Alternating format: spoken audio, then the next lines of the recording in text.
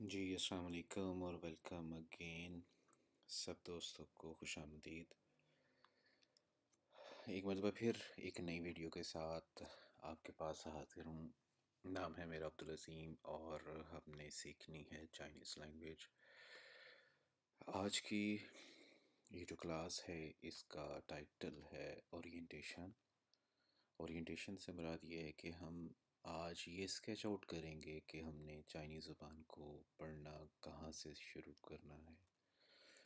Issue ये होता है कि जब हम चाइनीज़ ज़ुबान सीखने की बात करते हैं तो सबसे पहले हम फौरी तौर पे गूगल की या यूट्यूब यूज़ की वगैरह वगैरह और ढेर सारा मटेरियल इकट्ठा करने की कोशिश की। चाइना चले गए, शंघाई एयरपोर्ट के ऊपर आपको कोई एडवर्टाइजमेंट मिली जिसमें वो बता रहे हैं कि चाइनीज़ इस तरह ईज़िली सीखी जा सकती है 15 minutes 20 minutes half an hour के अंदर। फ़ौरन वो ख़रीद लिया, पैसे ज़ाया किए। जब तक हम एक स्केच आउट नहीं करेंगे, एक पैटर्न तैयार नहीं करेंगे, तब तक इस ज़ुबान को सीखना बहुत मुश्किल है। डाउनलोड किया हुआ डाटा, बाज़ार से ख़रीदी हुई बुक्स, कुछ दिन पढ़ने के बाद आप बोर हो जाएंगे और उसको बंद करके रख देंगे। और जैसे ही बुक्स रखेंगे हमारी ज़ुबान वहीं की वहीं रुक जाएगी।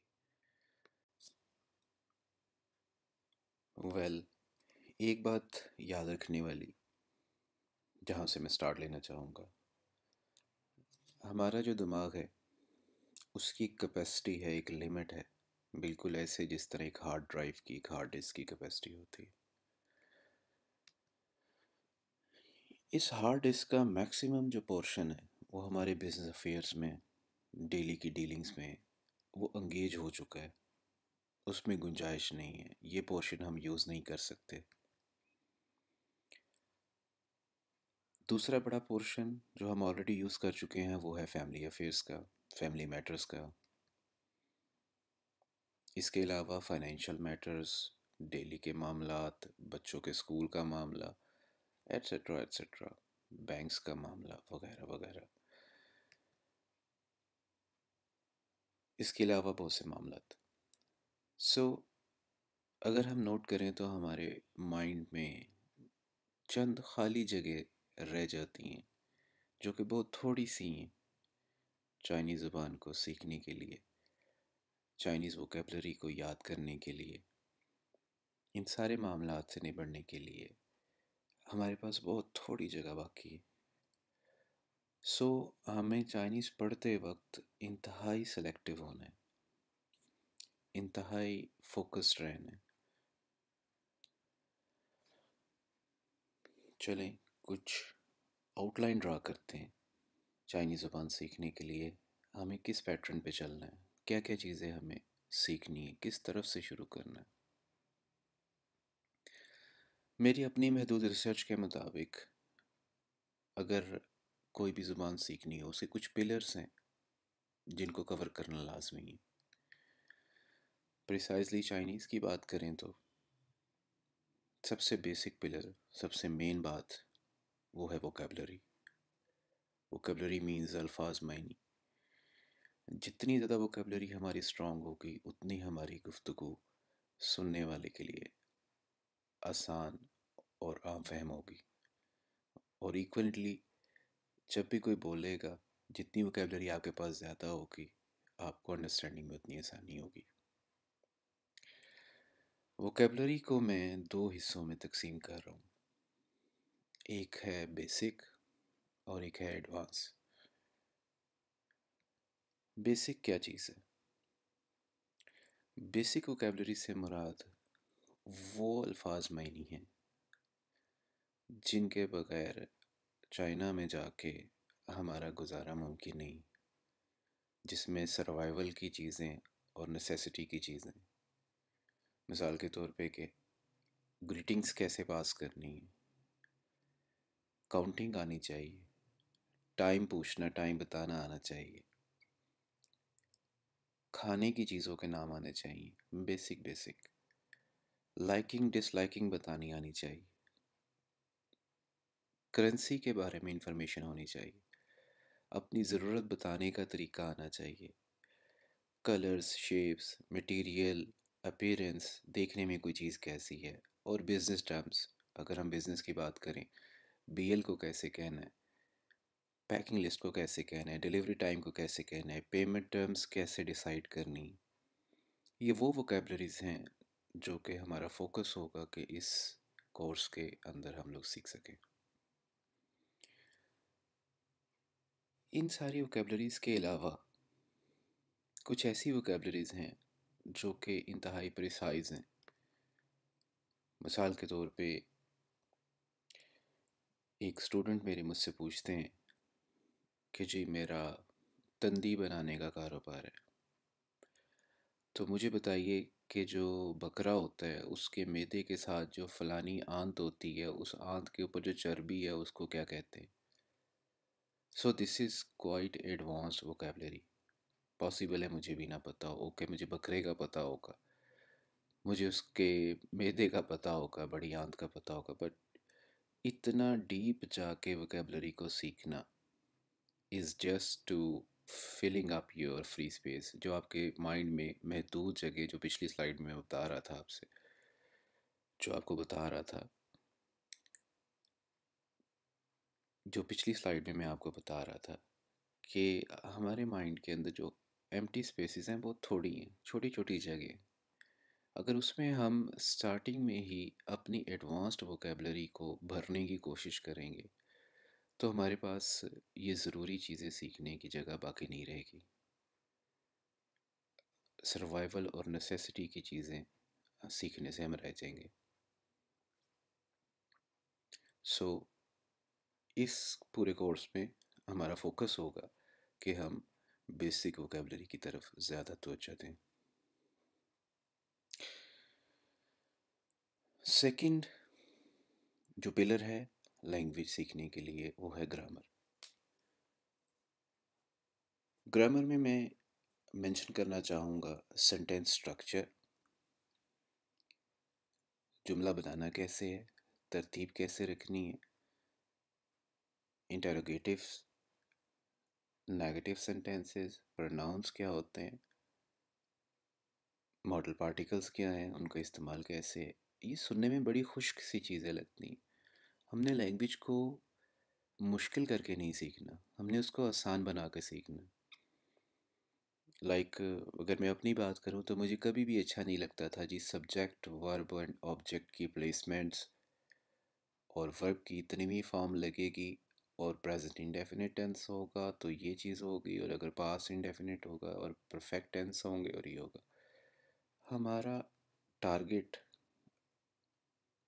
बागी होना नहीं, हमारा टारगेट लैंग्वेज को इजी बना के सीखना। सो बैक एंड में डेफिनेटली सब्जेक्ट वर्ब ऑब्जेक्ट की चीज़ें चलती आ रही होंगी, लेकिन हम कोशिश करेंगे कि हम इन्हें बार बार बोलने से थोड़ा सा एहतियात करें। ऐसा ना हो कि चाइनीज़ लैंग्वेज हमारी खुश्क सी हमें फ़ील होना शुरू हो जाए। सो हमने इसे तरोताज़ा रखना है। एनीवेज़, सीधा जुमला, जुमले का सवालिया बनाना, जुमले की नफ़ी करना, ये सारा कुछ सेंटेंस स्ट्रक्चर्स के साथ साथ हम सीखेंगे कि चाइनीज़ ज़ुबान में किस तरह किया जाता है। ये भी इसी कोर्स का हिस्सा होगा। किसी भी ज़ुबान को सीखने के लिए तीसरा पिलर उसकी प्रोनाउंसिएशन है। चाइनीज़ ज़ुबान में प्रोनाउंसिएशन बहुत ज़्यादा अहमियत रखती है। उसकी वजह यह है कि चाइनीज़ ज़ुबान में दो तरह से प्रोनाउंसिएशन हिट करती है। एक को चाइनीज़ में फिन और एक को यीन कहते हैं। फिन से मुराद स्पेलिंग्स हैं और यीन से मुराद टोन्स हैं। चाइनीज़ ज़ुबान में स्पेलिंग्स भी इंग्लिश से डिफरेंट है और उसकी टोन्स भी डिफरेंट है। नॉर्मली अगर किसी दोस्त को भगाना हो कि वो चाइनीज़ ना सीखे तो ये बड़ा अच्छा तरीका है कि उसको स्टार्टिंग की कुछ क्लासेस में यिन्स यानी कि टोन्स के साथ पढ़ाना शुरू कर दें।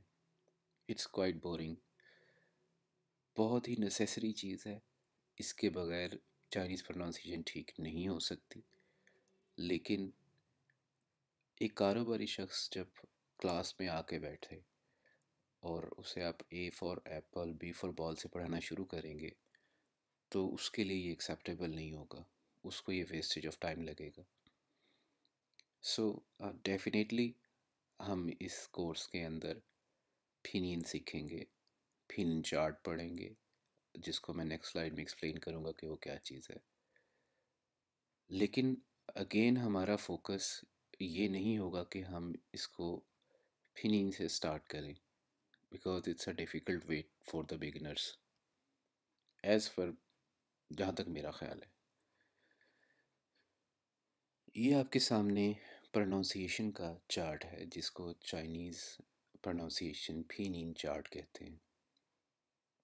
अगर आप देखें तो इसके सबसे लेफ़्ट कॉलम में आपको B, P, M, F, D, T, N, L, ji, C, S, Z, H, C, H, S, H, are, J, Q, x, जी, के, एच नज़र आ रहे हैं। ये इनिशियल कहलाते हैं। इनिशियल से मुराद चाइनीज़ ज़ुबान लिखने में, चाइनीज़ ज़ुबान में जितने भी लफ्ज़ जिस चीज़ से स्टार्ट होते हैं वो इनिशियल हैं। और अगर हम फर्स्ट रो में देखें तो हमें नज़र आ रहा है ए, ओ, ई, आई, यू, और यू के ऊपर 2 डॉट्स चलें, ये फाइनल्स हैं। चाइनीज़ ज़ुबान में, चाइनीज़ फिनियन में जिस चीज़ के ऊपर एक लफ्ज़ ख़त्म हो रहा है वो फाइनल है। It's very simple. जब हम प्रॉपरली फिनियन चार्ट को पढ़ेंगे तो इसकी फर्दर डिटेल मैं आपको बताऊंगा। फॉर द टाइम बीइंग ये जो इस चार्ट के अंदर सारी चीज़ें लिखी हुई हैं, पूरी चाइनीज़ प्रोनाउंसिएशन इन्हीं अल्फाज के इर्द गिर्द घूमती है। सो टोटल 21 इनिशियल्स हैं और 6 बेसिक फाइनल्स हैं। अगर हम 21 इनिशियल्स को बोलना सीख लें और 6 फाइनल्स को बोलना सीख लें तो इस टेबल के अंदर लिखे हुए जितने भी अल्फाज हैं उन सबको हम बेहतर तरीके से प्रोनाउंस कर सकते हैं। और अगर इस टेबल को हम प्रोनाउंस करना सीख लेते हैं, दैट मीन्स कि पूरी चाइनीज़ की प्रोनाउंसिएशन हमारी दुरुस्त होगी, क्योंकि पूरी चाइनीज़ फिनियन इसके अलावा कोई लफ्ज़ यूज़ नहीं करती। ये एक बड़ा आसान काम बन गया कि जस्ट हमने इस फिनियन चार्ट को अच्छे तरीके से पढ़ना, सुनना, समझना है कि किस लफ्ज़ को चाइनीज़ लोग जब बोलते हैं उसको किस तरीके से प्रोनाउंस करते हैं, जो कि कोई इतना मुश्किल काम नहीं, क्योंकि छोटा सा टेबल नज़र आ रहा है हमें। नेक्स्ट जी, अगर मैं इस आउटलाइन को एक स्लाइड पे लेके आऊँ तो ये ज़्यादा बेहतर हो जाएगा कि अब लैंग्वेज के हमारे पास 3 बेसिक पिलर्स आ गए। एक वोकेबलरी जिसमें 2 हिस्से हैं, बेसिक, एडवांस। बेसिक वोकेबलरी में मैं बता चुका हूँ आपको कि क्या क्या चीज़ें जो हमने हर सूरत में इस पूरे कोर्स के अंदर कवर करनी।